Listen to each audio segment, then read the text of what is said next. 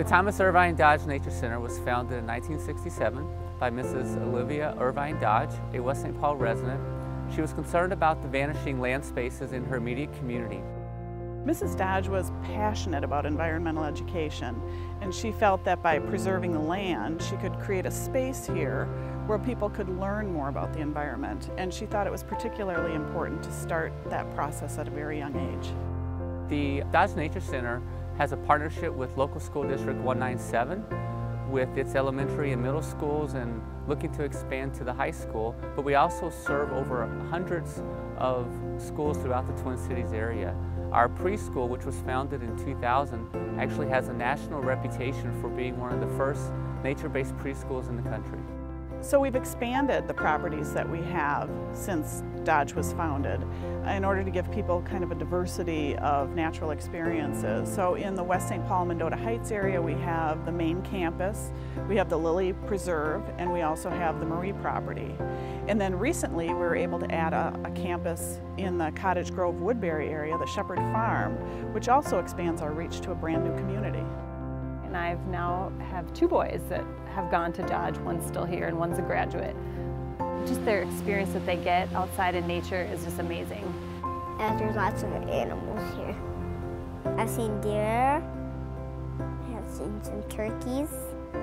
We went and fed the chickens. I like to hike.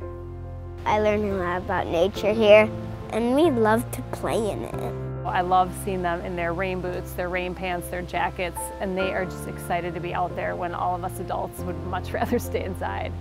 We joke that they can both track a turkey through the woods now from their days running on the trails here, and so it's just has been such a wonderful experience. All these properties combined offer a variety of natural landscapes, terrain features, and different learning environments for children to really get a hands-on experience with learning.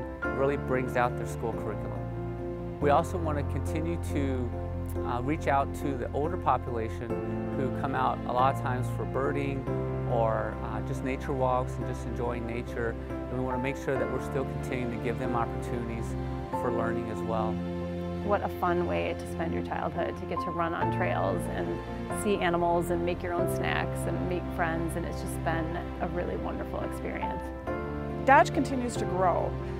We have more and more visitors every year. I think in our most recent fiscal year we had 55,000 visitors, which is a record number of people who've had a chance to experience Dodge.